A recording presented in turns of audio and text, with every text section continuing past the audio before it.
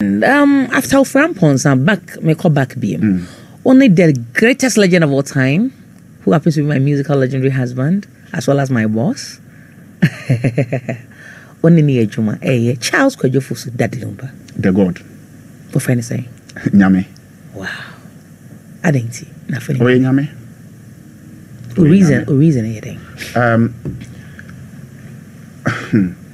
Oye nyame chere say. We are live. You're live on DL 106.9 on Facebook, and also listening to the DLFM 106.9 or YouTube on so. The legendary Frank Agyekum Abron so I managed Daddy Lumba paying within the year 2006 and 2007. And you know, no Sony Jumema or Boa, I'm a promotion in Yama Akoso. On na wooding como see in Tia Frank. Mejaman Frank do come Lumba in Yame Precope. HSA, even based in there. Say me jina anymore, any more than 5 minutes. Mean to me. O nyame. Se nipa te sa de na se a nipa mu atan basa. Asem bia ni wa nyame Kwajofusu aka emma muda. Asem bia ni ho. Asem bia o de bone nwuma o de share abraba ase. Ebesi nde. Se den waka wo mu a enye hoda. Wow. Uda obo agenda no kra no sabi o ka wo mpona bi na Nyakopon to hyen ato mpona na atirimu a ka wo anka wo behu agenda egu ni tirimu se wo beda ma na yeyi a asem we hwan sofo be ne betima hye honkom ensida na nyame Kwadwo die o nyame se de meka no o nyame but ye ntina sentia ye ntina se me ben no me ho niama bebre wona ho ti me decide ye me dia madwe me si madwe ni pi se mesom papa yi because se ukọ obi na ase na ukọ som no a na unsu uhu ni nyansa because osum no bremu no na unya ansa na watimi akabi a kire nipa na ye fe ni nyansa no bro ni baka say experience. But me de me hunyansa se nyansa ya de ese so fam na unya ansa na watimi ayede akabi a kire obi nti se obi a on faati bi animu pen no on se de nim de wo ade no ho ye litina watimi yam fom so bi ni akasa de unni nyansa na ye se on faati bi animu da na papa no ay nyame Kwadwo a wo kana sem no the last time me nene kasa aye uyi enene na answer free wa 1 year ago.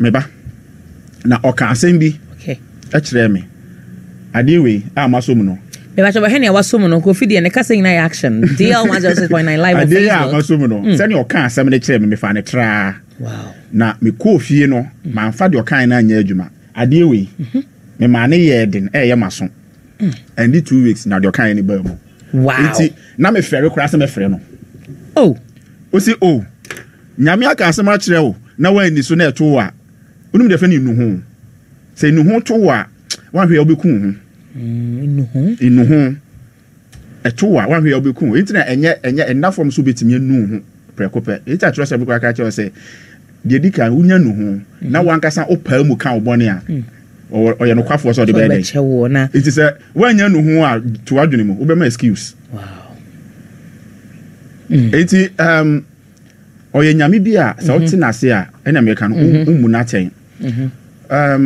Daddy Lumba yo bia mi ekwan e fa so a me ben no mi ankasa eya na eye me nwanwa because eyen komodidim ena me ka se me feel say nyame Kwadwo oye niema 1 2 3 4 a obeye soronko onipam na me tena se dwene ho cheye me bo ho mpa ye so pa because no you be a misro no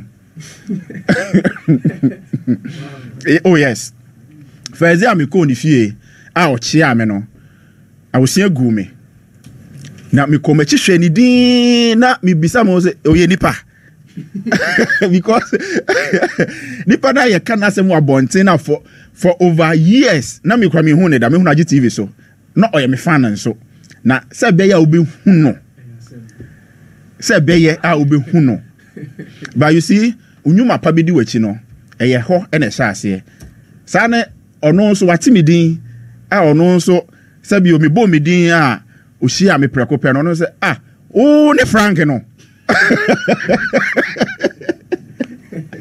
E ho da bia shim na me say na de ne makoye.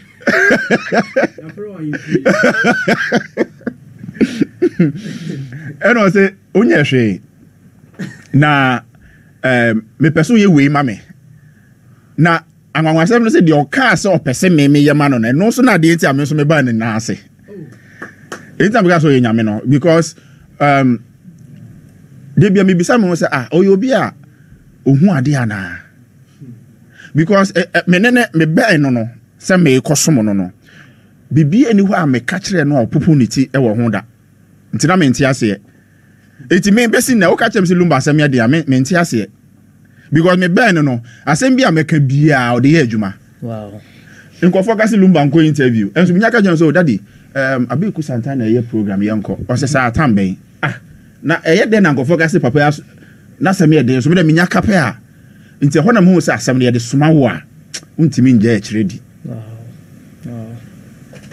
oye nyame pa Frank Kofi Agyekum nyame na me ka na me kire ase Chase fatu asoma me na obi then ya fatu asoma me sisi ya wada roma okay obo ade ebebo nipa no ofra honhom bebre na say yemmo nipa say yeseso okay it is nyame ene bo wo a wo ye de yen on nyame na inside na ye hu nipa na ebu nipa atan okra ti asefo na woye mu no eno na Nyankopon ne dele eno na okra asem no enya honam no eti yemmu nyame na oti yemu no ni enja honam na ebu na tan no wow yemmu nyame na woti yemu no na yenya honam a yebu na tan